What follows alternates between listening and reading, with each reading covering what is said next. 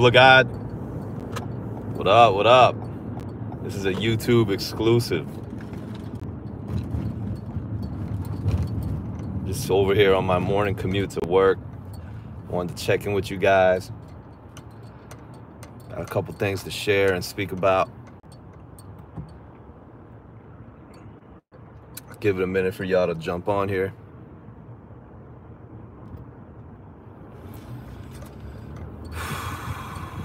So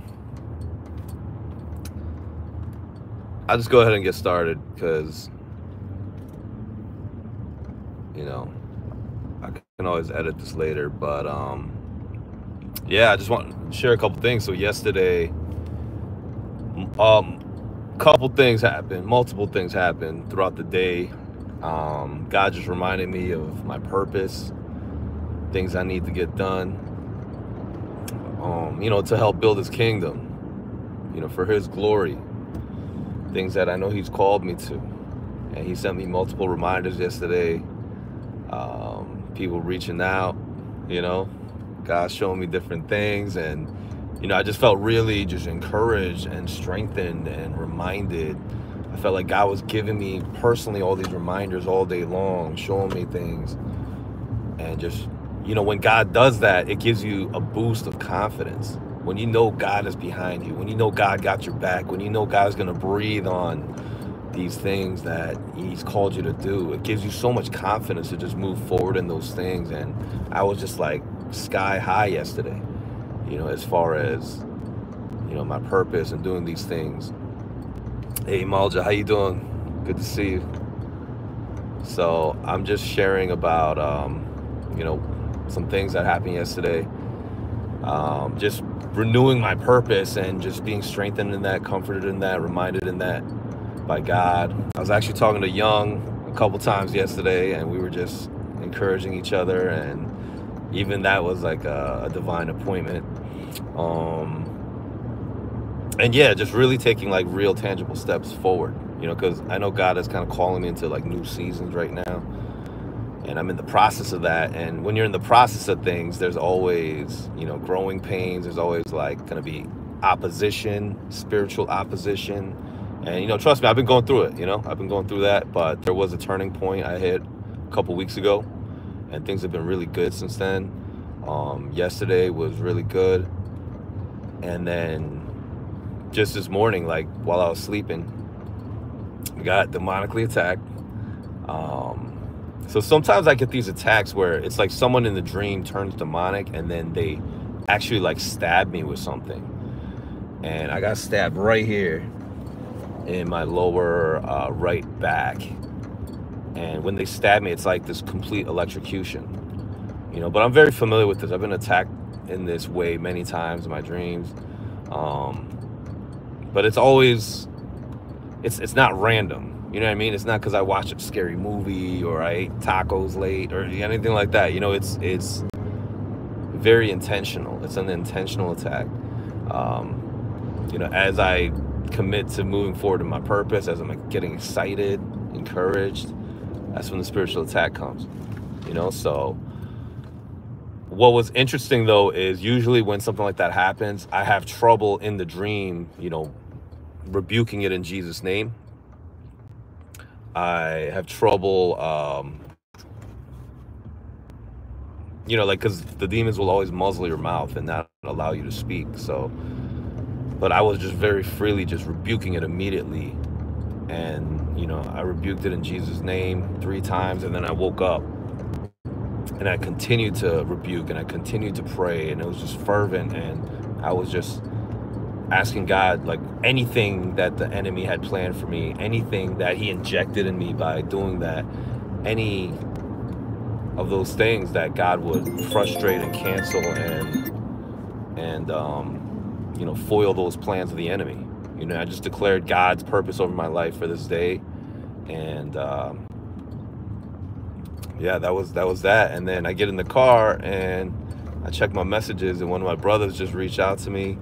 And he said he was going through just incredible spiritual warfare and depression and all these things, like suddenly, all of a sudden, He's actually calling me right now. I gotta hit him back. But yeah, he sent me a verse from 1 Peter 4. And he was, I guess this was in the message this past Sunday. And, you know, it says, "Beloved, do not think it strange concerning the fiery trial, which is to try you." Some other translations say to test you, as though some strange thing happened to you. Okay, and he was saying, I feel like ever since I heard this verse, I started feeling so troubled, you know. Yeah, Marja Brown on YouTube, she says, so many believers going through warfare. It's very true, but this is not something that we should be so troubled by or so hindered by or discouraged by. Like, to me, I woke up and I was just like, oh, okay, yeah, it's on now, you know. Now I understand that we are like on the right track. You know, that's how I felt. I felt emboldened. That was like a badge of honor that I went through, you know. Just the fact that the enemy cares enough to, you know what I mean, like try to come after me or discourage me. It's like, it tells me I'm on the right track. But this verse is so true. You know, in 1 Peter 4, verse 12, he says, "Do not think it strange concerning the fiery trial, which is to try you, which is to test you, as some strange thing happened to you." Like, we should expect this. This is part of the walk. This is part of the growth. You understand what I'm saying? Like, even Jesus himself in John 16:33, one of my favorite Bible verses, you know, he says that he's warned us ahead of time. He says, "I've told you these things so that in me you may have peace. In this world you will have tribulation or trouble." But he says to, you know, be joyful because he has overcome the world.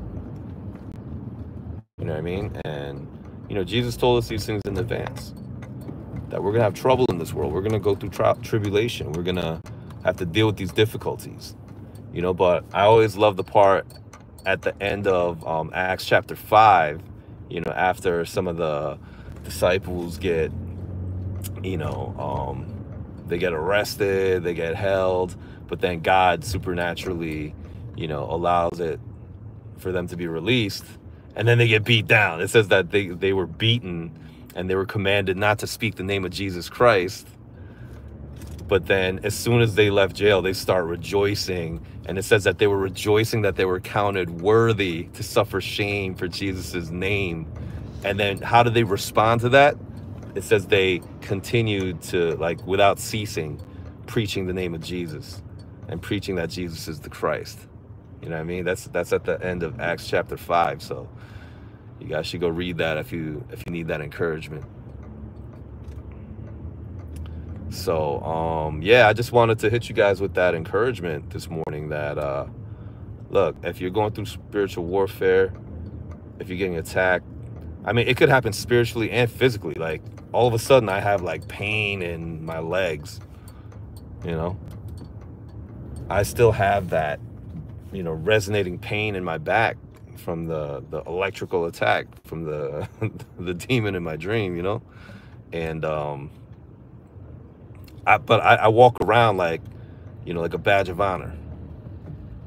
I feel like I'm a soldier right now. I'm like, you know, I just got enlisted again. You know what I mean? Like, that's how I feel. It's just like nobody goes into war, nobody goes into battle thinking they're gonna come out, you know, without any aches and pains or scars, you know. So if you're in the fight, it's just part of it. It's par for the course.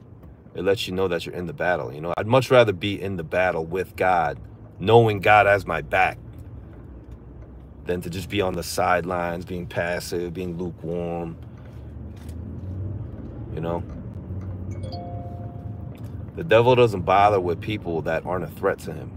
The devil doesn't bother with those who aren't doing anything for the kingdom. The devil doesn't bother with people who God hasn't anointed, who God hasn't appointed, who God, you know, doesn't have a purpose for. The devil doesn't bother with those people because they're doing fine just on their own. The devil doesn't want to ruffle any feathers. He wants to keep them right where they're at, you know. But the people who are filled with purpose, the people who God's hand is upon, the people who God wants to use mightily as his instruments, right? Those are the people that the enemy is going to target, and he's going to come at you, and he's going to be relentless. But when he's coming at you relentless, you know, God is allowing that, just like it says in 1 Peter 4:12. You know, don't consider it strange that you're going through this fiery trial, because the word says that that's God's way of trying you or testing you. You know, when things need to be refined, you burn it to burn away all the impurities, all the excess things that don't need to be there, so that what you're left with is just the purest parts of it. You know, so if you're going through that fiery trial right now, just understand God is refining you. He's allowing it. He's trying you and testing you to strengthen you, to just sharpen you. You know, this is God just, you know, sitting there sharpening his sword. You know what I mean? Oiling up his weaponry. You know, that's what's going on right now. And like Maul just said earlier, there's a lot of people. There's a lot of people that have been going through, you know, spiritual warfare. And like all the people that I know that have been going through it like that, it's like, ain't no like regular Sunday Christians. It's like prayer warriors, intercessors, you know, prophets, people with these prophetic giftings and anointings. That's who I see going through it. You know what I mean? Yeah, Maul just says, I've been a huge threat to the enemy. I know you carry that, you know, spiritual weight with you. I know you do. You know, the enemy been trying to put you through the ringer, and you stay in that prayer closet. You stay praising and worshiping and declaring the scriptures over the situation, declaring God's hand over the situation. I know you do that. You know, that's why he comes at you so hard. But understand that that is being allowed by God to try you and test you, refine you, strengthen you. You're going to come out shining. You know what I mean? So that's not me saying that. That's the word of God saying that. Yeah, Katsuki says, thank you for this today. I needed it and I'm heading to school. Yeah, it's a good idea. Just pray over your day ahead of time. Like as soon as I woke up from that, I just started declaring God over my whole day. I asked God to go before me, to undo every trap of the enemy, to just completely direct and guide my life today. You know, sometimes we forget this. Like God exists outside of time. You know what I mean? Like he already knows the day ahead of you. And if you walk in his purpose, he's going to guide you the right way. He's going to lead you to the right places, the right people, the right opportunities. And you know what's crazy is yesterday morning, I was in prayer. And you know, like, I just want to mention this. Like, it's been like such a battle for me to pray in the mornings lately. And for a little while now, actually, you know, like, there's always things come up. I get distracted, a lot of noise, just something spiritually just kind of like holding me down, like this weight, you know. But you know, ever since I kind of had that breakthrough a couple weeks ago, it's like it's been getting easier, you know, like that weight started getting lifted. And it's been a blessing. And even my brother Young, you know, a couple weeks ago we were having a conversation, and you know, he just said, look, there's, you know, he's doing really well on YouTube right now. He's starting to grow, and he's starting to realize, oh, that's actually where God wants me, like, positioned, and he's doing really well with that. And he's been encouraging me, just like, Dan, I know you're supposed to be doing this. I know you were made for this. I know, you know, that this is what God is calling you to right now. And I know it too, because, you know, that's exactly what God's been speaking to me. And he was just sharing how, you know, even he's been super consistent and showing up and doing everything he's supposed to be doing. And he was just saying how there's so many times that he's just going through spiritual warfare where he just doesn't feel like doing it, and he just doesn't want to, you know, show up sometimes. But like, because he made this commitment to God, he's like, that's the only thing that's like keeping him going, you know, sometimes, you know. And that's what we got to do. You know, we got to be soldiers. We got to push through those times when we don't feel like it, because a lot of times the reason why we don't feel like it is because there's some spiritual warfare going on. The enemy is putting up all these blockades and, you know, obstacles and messing with our minds to demotivate us, you know, to discourage us. So we got to understand that going in, that's what's going to happen. Not consider that strange and just push through even when we don't feel like it. That's the problem with most people, you know, and I'm including myself in that, is we're slaves to our feelings. We're slaves to how we feel in the moment. We got to learn how to go beyond that, push through that. You know, maybe you're going through that right now. Maybe, you know, God is calling you to certain things, or maybe you woke up with a certain intention and then one thing goes left in the morning and all of a sudden you're discouraged. All that, you know, all that motivation just gets sucked out of you and you sit on the sidelines all day. You know, maybe that's going through you right now. So, you know, when that happens, just, you know, it's almost like the devil push you down. But I want you to stand back up, look him in his face, declare the name of Jesus, declare Jesus over your life, move forward with boldness, pray for the Holy Spirit to fill you. And just like they did in the end of Acts 5, just rejoice that you were counted worthy to suffer shame for his name. You know what I mean? And follow their example. They just continued to going out and preach the name of Jesus without ceasing. You know, so.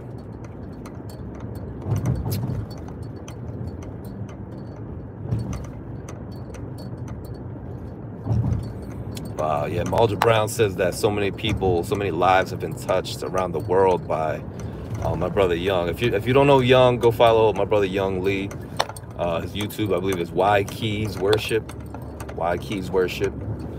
Go check it out. But he had this one video called Gratitude that blew up, and there's people all around the world that have been touched by this video. Mulder Brown said people in the comments have been sharing testimonies about how they were about to commit suicide, and God just put that video in front of them, and it changed something in them and saved them. You know, saved the course of, you know, the direction of their lives. And that kind of ties back to what I was talking about earlier this week on my Instagram is, look, you got to just step out sometimes. You got to just, you know, sometimes people wait until, like, I want to wait until I'm in the right place. I've been going through a lot. I don't want to, you know, share with people or be, you know, trying to tell people about God and things like that when I'm in such a bad place, when I'm struggling, when I'm going through it, you know. But, you know, to tell you the truth, like, a lot of times that's when God can use you the most effectively, is when you're going through it yourself, because you're going to speak to the same people that are going through the same thing you are. You know what I mean? Katsuki says, I try to remember Bible verses, but I can't. Yeah, I mean, a lot of people have trouble with that. I would just say, don't overwhelm yourself. Just, if a particular verse stands out to you, just commit yourself to memorizing that one verse and memorize the address. Like for me, I love John 16:33. You know, just like memorize that verse. Just go over it over and over and over. Commit a whole day to it. Wake up the next morning and see if you still know it. You know, and just work on that. You know, because we got to lock those Bible verses in our heart. You know, it's very important to do that. You don't have to do it verbatim necessarily, you know, because obviously there's different translations and things like that. But